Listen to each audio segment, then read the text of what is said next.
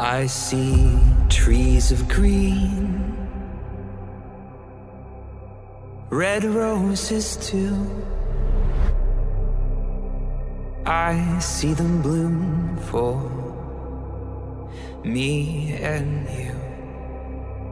And I think to myself, what a wonderful world.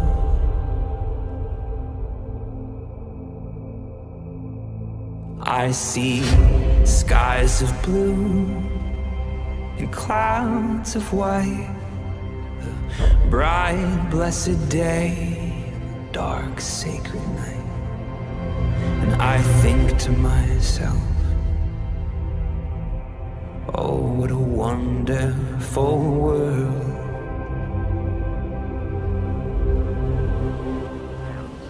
9, 8, 7, 6, 5, 4, 3, 2. Hello everyone! Welcome back to Science Class with me, Miss Susan, and me, Miss Alice. Science Unit 1. It's about humans and animals. But before we talk more about humans and animals, today we're going to talk more about living and non-living things. Living things are divided into 3: animals, human, and plants. And non-living things are the things that we have around us. Living things, they have the characteristics such as they are born, grow, reproduce, and die.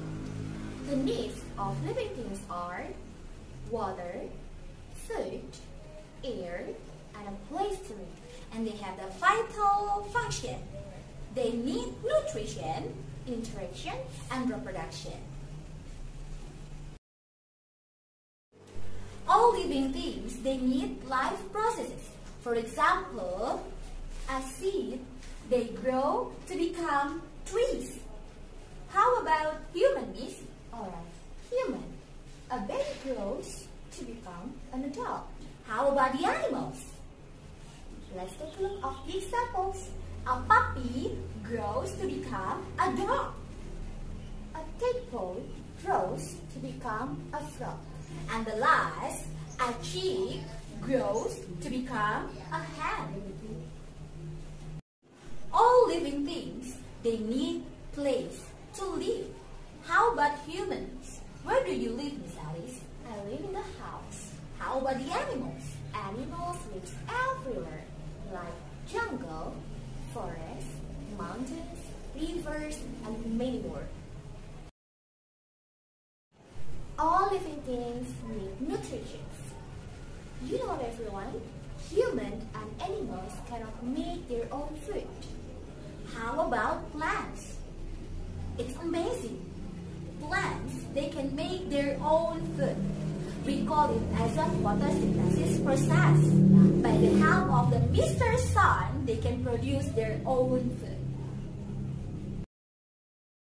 All animals interact with other animals with their senses to interact with other things. And also, animals and plants also have a reproduction. For example, the animals will produce their young one, and they have the same characteristics as well as the plants. Now, let's talk about non-living things. Actually, non-living things can be divided into 2. They are natural and man-made.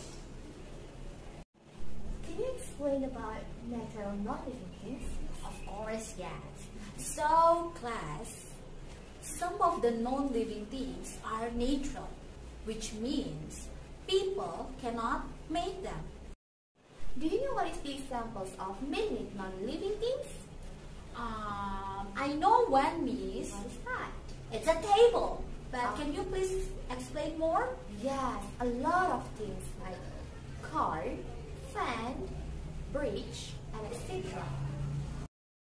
At last, non-living things, they don't need food.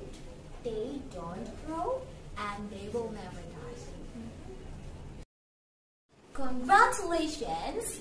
You have learned science while learning with you next time. Have a good day. God bless.